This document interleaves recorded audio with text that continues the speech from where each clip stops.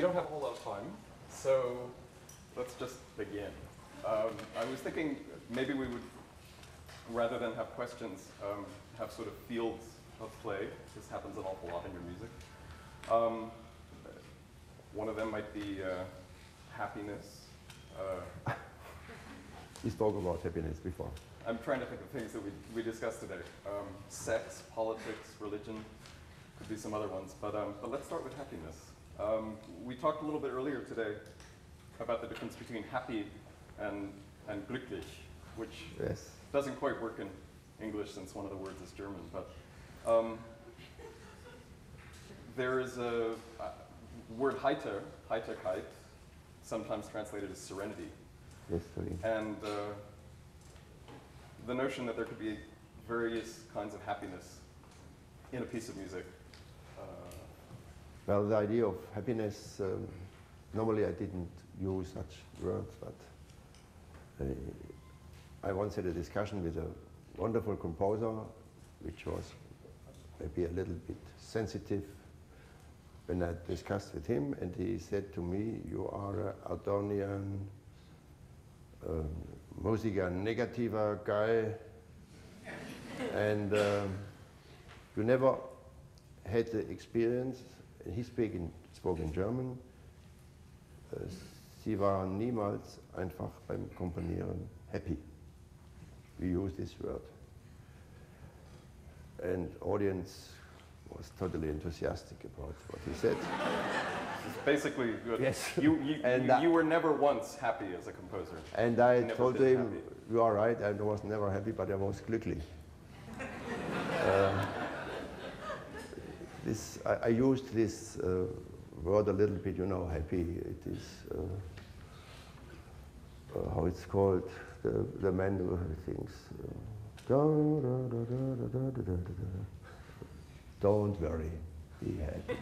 That means happy means to forget about his problems, to forget everything and to be, and it's okay, I also like to be happy.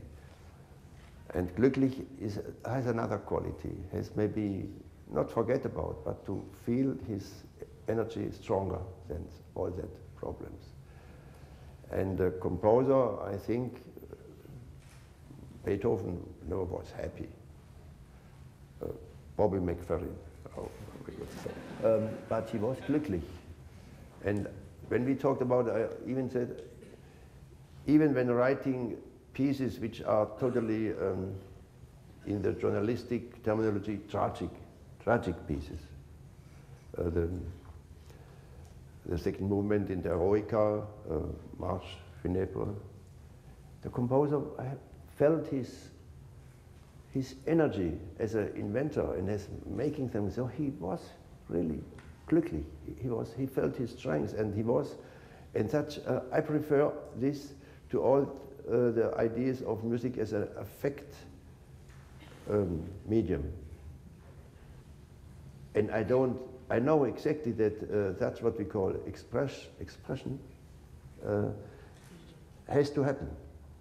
But it is not the composer who makes an arrangement of that. Expression comes on the backside of this, what the composer is doing. The composer is inventing, he's working, which is a wonderful job, wonderful activity, and then he might be surprised himself about the intensity of the expression.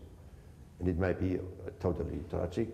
One knows that Gustav Mahler, when he heard the first time the whole run-through of his Sixth Symphony, he was totally finished, he was weeping. The expression was much stronger than he could imagine before. He was working, I don't know how many months, to write this piece. And so this is for me important, because sometimes we speak about, sometimes we speak too easily, too quickly about what we call expression. This, again, should happen, but as a phenomenon of the sovereignty of spirit, I don't know if my English is limited, this is always glücklich, and it is serene.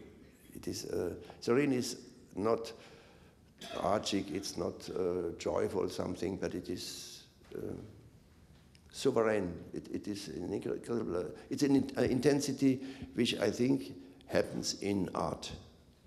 And this is for me an important medium of discussion.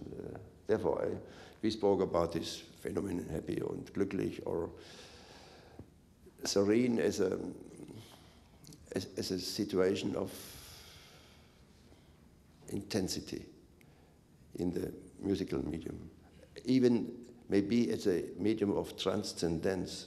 That means the sounds, the material. We hear a lot of more or less interesting sounds or noises. But interesting is boring. I don't, well, maybe it might be interesting in a technical way, or one has not still heard in our concert hall such things. But this is what once Michael Gehlen asked me when I tried to describe my way of finding sound elements. He said, where is the transcendence? Where it is more than just interesting sounds.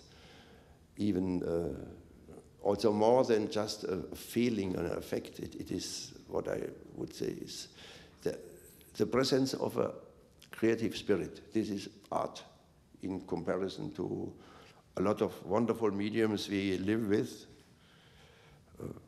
in the entertainment, which I respect totally, or in other cultures, and the beauties of Asian art or all these other cultures. They are wonderful things, but the European, the Occidental way of art has this speciality.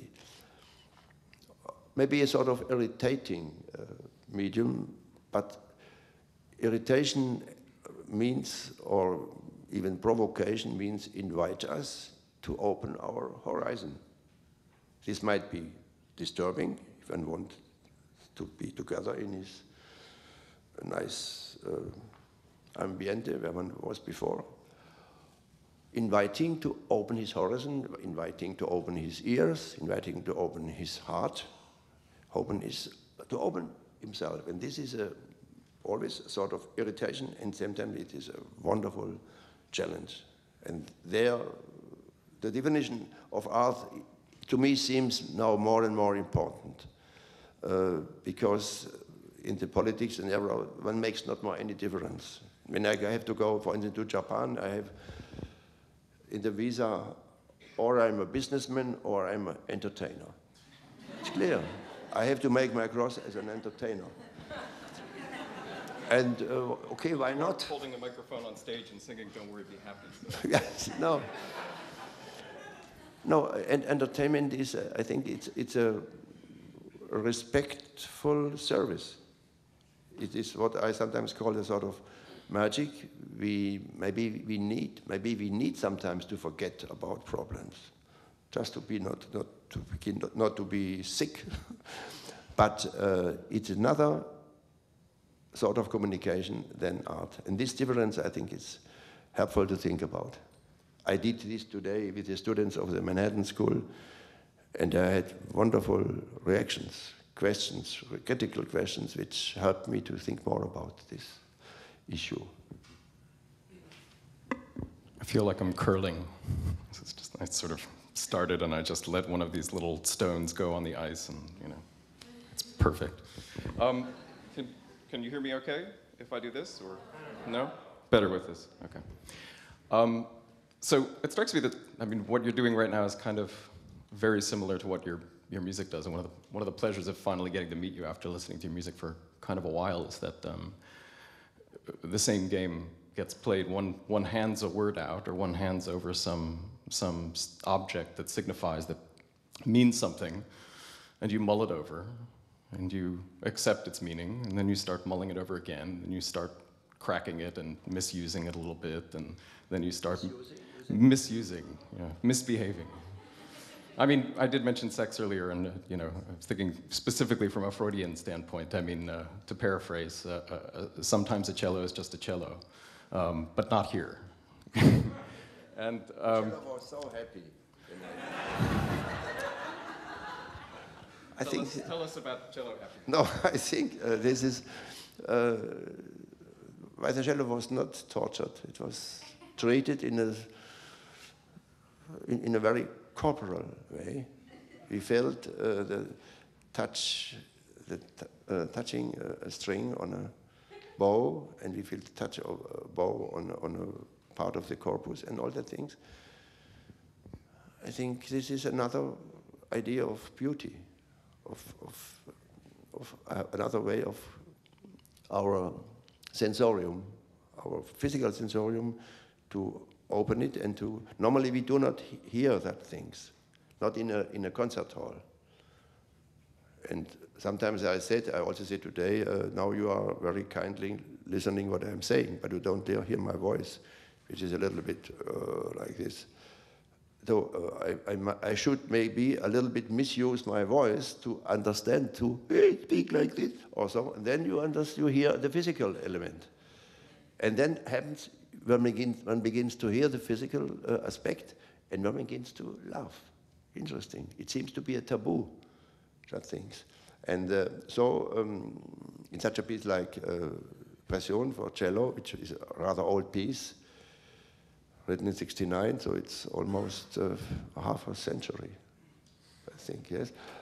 No, 40 years. Okay, I should not exaggerate. And I think, I don't know if we intellectually understand what happened, but you see, I didn't avoid the so-called philharmonic sound. There comes one, a D flat, with a big crescendo, and with this one way of touching, that's an instrument, and the other way it's touched in a more violent way, or in a more sensitive way. I don't know how to say it in English. And so we have another way of context. And to hear the good old notes we know before in another context is a sort of Befreiung. What does it mean? Yes. And, well, '69, it was the time of the student revolts, and we were young, and we had to find another sort of beauty. Because do you always make such beautiful or exotic effects just in a concert hall to entertain the intellectual listeners by more science fiction sounds also? So we were asked as composers, what are you doing in such a situation in which the concert hall is a sort of to flee there and to forget about problems? And on the other hand, it's totally senseless to make any propaganda with a piece. But what is possible is to remember each listener that he is able to open and to change his possibility to communicate. And this, to remember that we have something like a sensorium, and to remember that there is a human spirit who, with his decisions, makes possible this. This is maybe even in a certain way a sort of political message.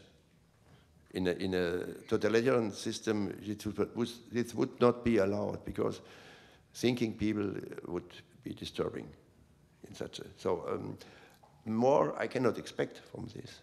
But in that time, we had such a sort of, more or less, we had to give our answers to the political aspect of sounds. And there were a lot of composers, and they made cantata about bad society, about the Holocaust, about a lot of things, and people went there, and they were more or less moved, and they clapped their hand, and then they went home, and it was at the end just nice music. And so, in that time already, I said a bagatelle from Webern is much more irritating, also ideologically, than all that symphonic pieces which one sees the composer wants us to be moved. And if I hear that a composer wants me to be moved, I do not. I rebel. Yes. I am moved if something is totally innocent and consequent in itself. So I'm much more moved about maybe a Bach invention which doesn't have such a speculation, only is consequent in itself. And so this was my answer in a situation where a lot of composers or young men try to make a sort of political music. I think I see the red light. This means we go. But thanks so much for being the 108th composer to be portrayed on the stage. Yeah, I look forward to being moved.